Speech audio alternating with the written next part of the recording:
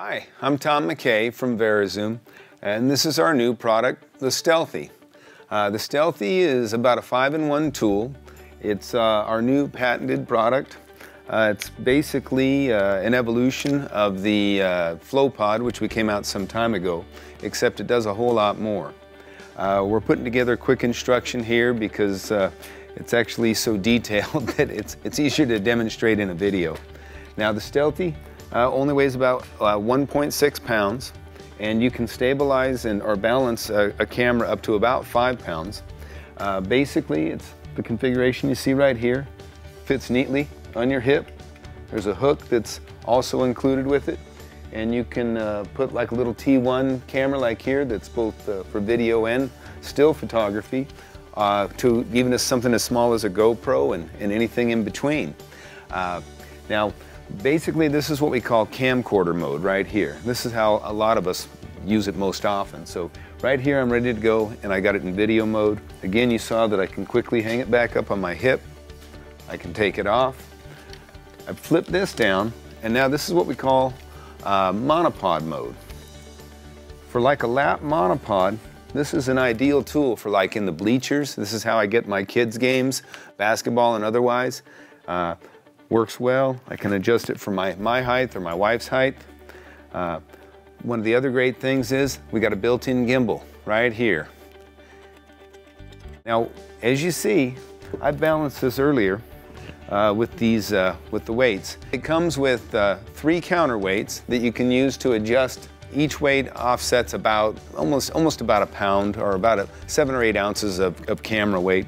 I have 2 on here right now. What I do is when I set this up, I'm gonna put enough weight on here till it starts to balance the camera. Right about like you see it is about right.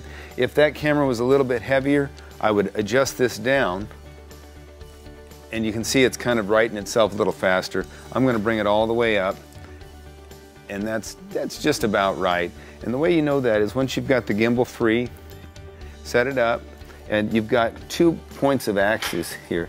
I loosen this up, and you can see I can adjust the camera back and forth, and that's how I get my one axis. I'm going to move that back. See how it's leaning to the one side? I'm going to scoot it over, and you can see right there, it's just about even. So I'm going to tighten that up.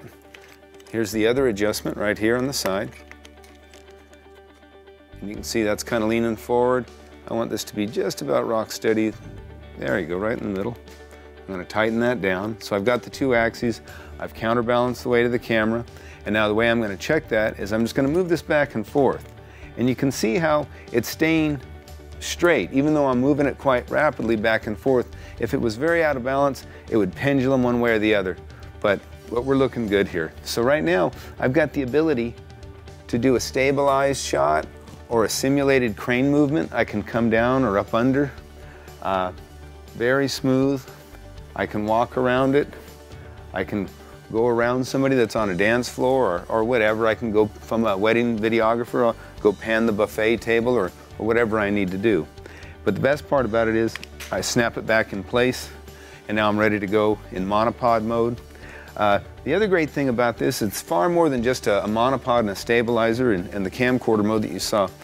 With 2 seconds, flip it back, and now you can see I have a 3-point shooter that I can adjust for my body. If I want to be a little bit closer here, I'm just going to turn that, bring it in, lock it back in, so I can adjust this for just about anybody's body. The other great thing is, unlike other stabilizers, I can set this thing down, and now I've got a tabletop tripod or a hi-hat. And now I've got that additional utility of a tabletop tripod. And again, if I don't need the tripod anymore, just that simple. Flip it back together, and there you go. Now I'm back in my monopod mode. I'm going to lock the handle, the gimbal, because I don't want the handle to be freewheeling. And this unit also, it's an extra accessory for another about $30. You've got a monopod that comes with it. I usually hang my monopod here on the hook, and then if I need it, I can always put it in later on. So, and with the monopod, that's just as simple as slipping it up inside, give it a couple of turns. You can adjust it up to about 6.5 feet.